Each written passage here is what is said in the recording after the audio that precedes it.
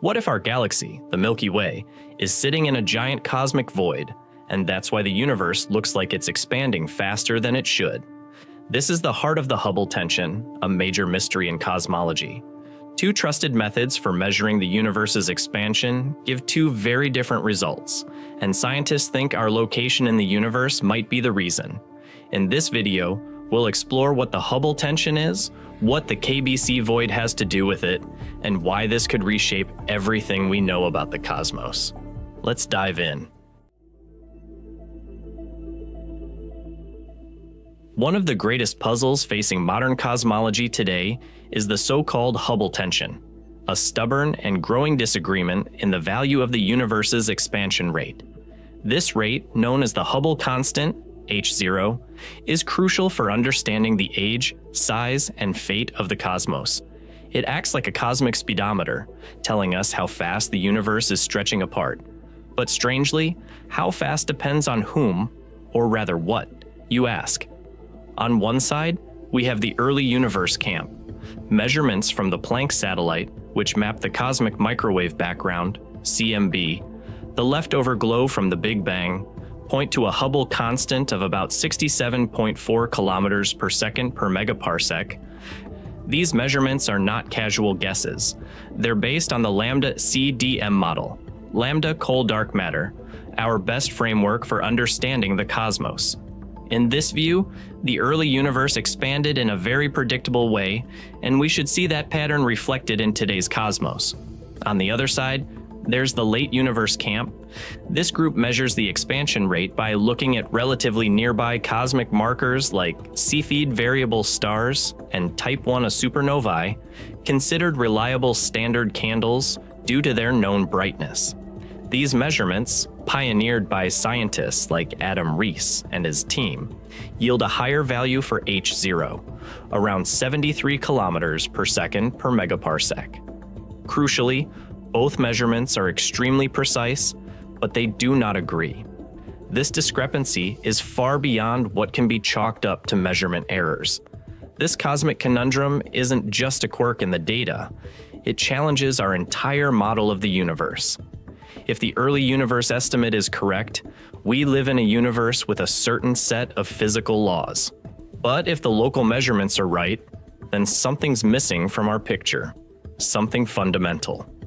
Perhaps dark energy behaves differently over time, or maybe new particles or interactions are at play that our current models fail to capture. One of the most compelling pieces of evidence supporting the tension's significance came recently from the James Webb Space Telescope. With its unprecedented resolution, Webb confirmed the local measurements of Cepheid variables, further reinforcing the higher value of H0. This ruled out many previous criticisms that blamed calibration issues or observational limits for the discrepancy. The tension now seems more like a real signal than an observational artifact. The implications are enormous. If we cannot agree on how fast the universe is expanding, we can't accurately determine how old it is. Estimates could shift by hundreds of millions of years. Moreover, the discrepancy could hint at new physics, possibly involving exotic dark energy behavior, modifications to general relativity, or unknown quantum effects from the early universe. Efforts to solve the Hubble tension are more diverse and ambitious than ever. Alternative measurement techniques, such as using gravitational lensing, surface brightness fluctuations, and even gravitational waves, standard sirens, are being deployed to provide independent checks. The coming years could either resolve the tension by revealing hidden errors or open the door to a major scientific revolution.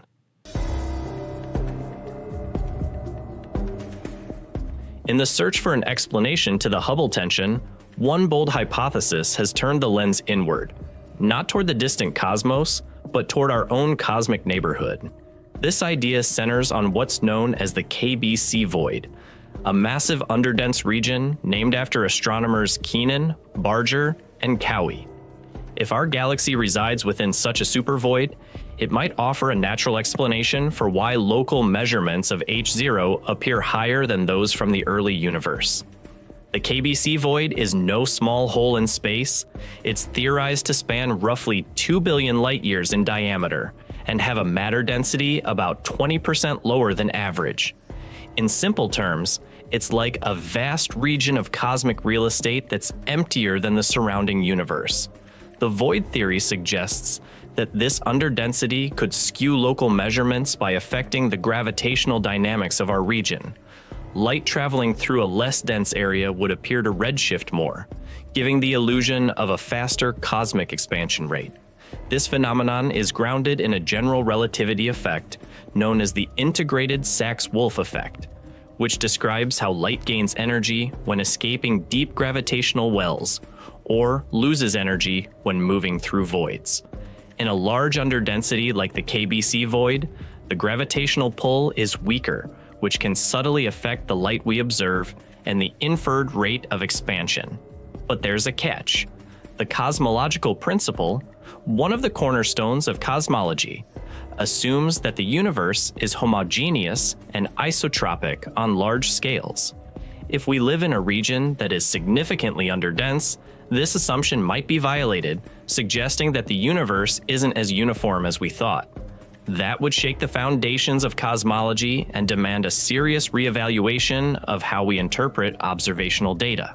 Evidence supporting the KBC void hypothesis has emerged from galaxy surveys and redshift studies, which show signs of lower than average galaxy density in a vast region encompassing the Milky Way.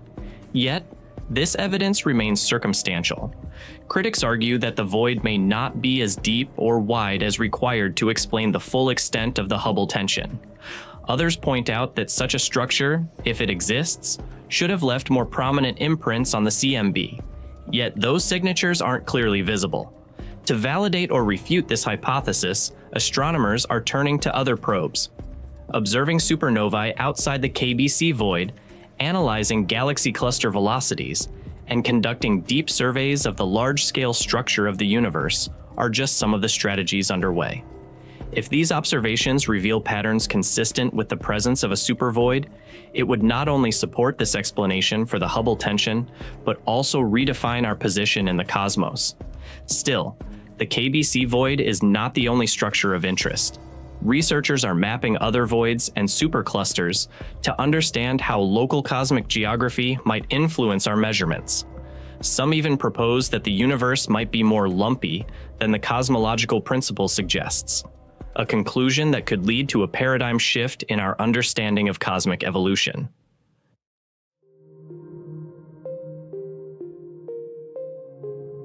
The hypothesis of the KBC void, whether ultimately proven or refuted, has already had a profound impact on the field of cosmology. It has inspired a wave of alternative models, prompted new observational missions, and spurred intense debate about how we interpret cosmic data. One such alternative framework gaining traction is the hot dark matter model with sterile neutrinos, NUHDM. This theory modifies the conventional cold dark matter paradigm by including lightweight, slow-moving particles like sterile neutrinos. These particles could smooth out small-scale structures while enhancing large-scale voids. In this model, the presence of the KBC void isn't an anomaly.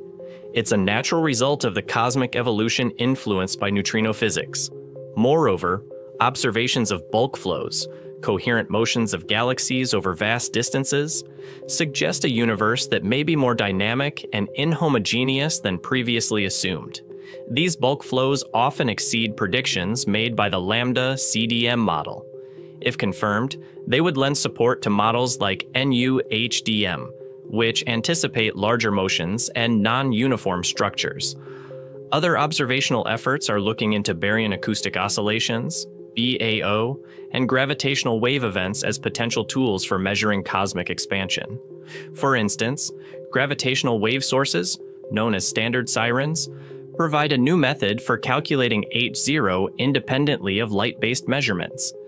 If these new methods converge on one value, they could help settle the debate. At the theoretical level, some scientists are exploring modifications to general relativity. Theories like MOND, modified Newtonian dynamics, or emergent gravity, propose that our understanding of gravity might need a revision, especially at galactic and intergalactic scales.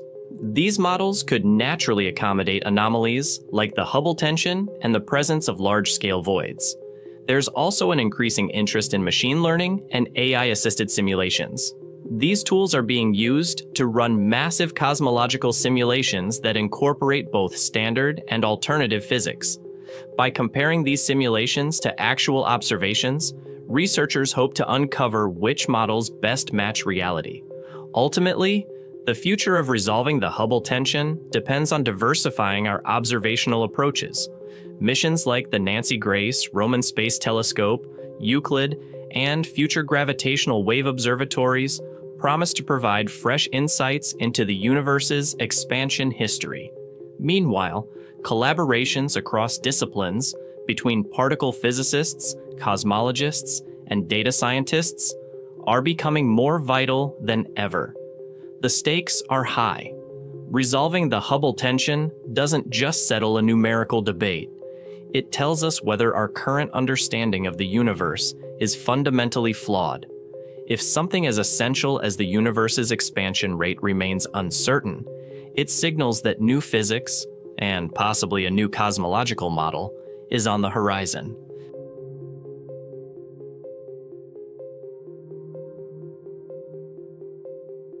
Thank you for watching. Stay curious and keep exploring the cosmos. As we look ahead, the fusion of cutting-edge telescopes, innovative data analysis, and daring theoretical exploration promises to bring us closer to solving this cosmic mystery. The universe is trying to tell us something, and we're just beginning to understand the message.